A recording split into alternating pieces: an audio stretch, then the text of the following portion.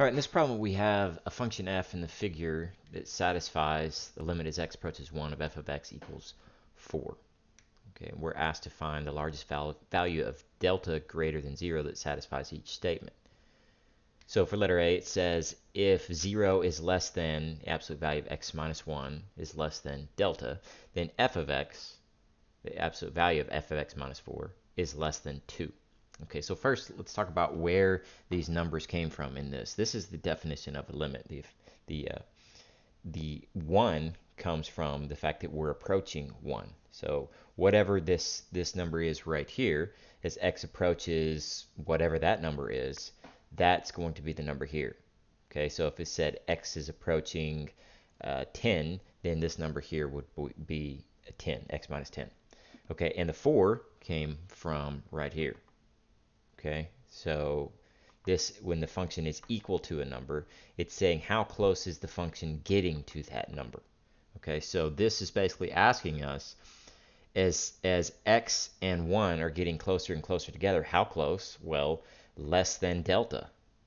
Delta is what we're looking for in this particular problem. Okay, so it's saying what does the delta need to be, or how close does x need to be to 1 in order for this statement to be true, in order for the function minus 4, which is the limit, to be less than 2. Okay, graphically what that looks like here is that our delta is down here.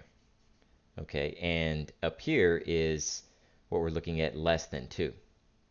Okay, so if we look at this function and we say, okay, well, we need to be less than 2. It's got it outlined here at 1, but we can put our own little outline here at 2 away from 4 on the y-axis. So there's 1, there's some lines. We're going to make our own little lines up here at 2, which would be 2 away from that, which is at 6, and then 2 away down here, which is at 2.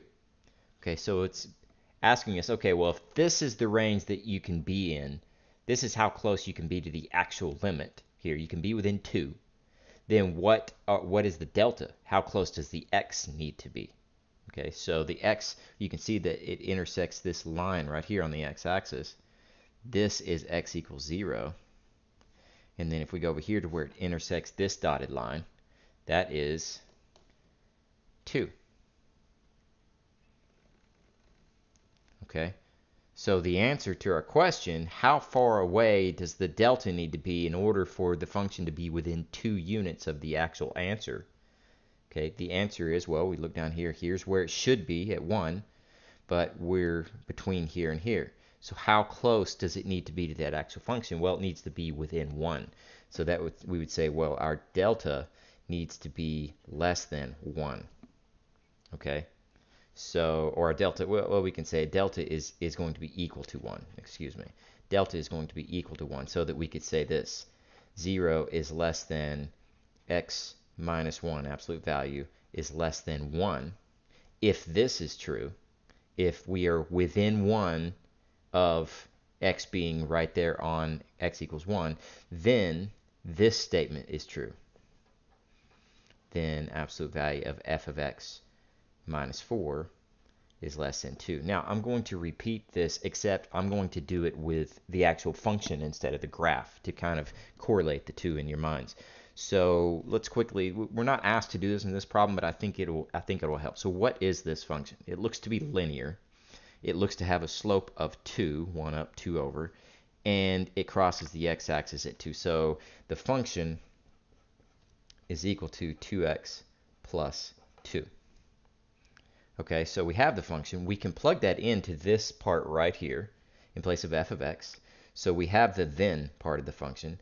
2x plus 2 minus 4 is less than 2. That gives us absolute value of 2x minus 2 is less than 2. How do we solve that for x? Well, like this. We put negative 2 less than 2x minus 2 less than positive 2. Okay, and then we add 2 to both sides. That would give us 0 is less than 2x is less than 4. And then divide each side, all 3 sides, by 2. Still a 0, x, and 2. Okay, so we know that x is equal to 1. So the question, once we solve this equation, is how far are each of these numbers, how far from x equals 1 are these numbers right here? Well, they're both, like 0 is how far away from 1? Well, 1. And 2 is how far away from 1? 1. So this is going to be another way of finding our delta in this problem. Okay, now for letter B, let me get a separate sheet of paper here. I've run out of paper. For letter B, it says the only difference here is that we've got a 1 right here instead of a 2. Okay, we've already got our function. We could do it that way, or we could do it using the graph. Let's do it using the graph. Okay, so this is B. Okay, so if we are within 1, that one actually is color-coded for us already. We're within 1 right here. So here's 4, and it's within 1 or less than 1. So that's up 1, here's a dotted line, down 1, here's a dotted line. And then it says where is the delta? How close does the x values need to be? Well, right here and right here on the x-axis are what? Well, that looks to be between 0 and 1 right there, so that's 0.5. And this looks to be within 1 and 2, which is 1.5. Okay, so in that particular case, our delta, we need to be within how far? This is 0.5 and 1.5. How far are those away from 1? Well, they're 0.5. So in this particular case, our delta is equal to 0.5. We can confirm that real quick with the function. We've got our function already. We had it from earlier, 2x plus 2. Okay, so let's pop that in. So we have 2x plus 2 minus 4 is less than 1 this time. Okay, so 2x minus 2 is less than 1. Solve that. Negative 1, not less than or equal to, just less than. 2x minus 2 less than 1. Add the 2 to both sides, this 2 right here. So we get a 1 less than 2x less than 3. Divide by 2, and we get the same as we did on the graph. We get 1/2, which is the same as 0.5, and 3/2, which is 1.5. And we ask ourselves the same question. How far are these away from our value that we know is at the function, which is x equals 1?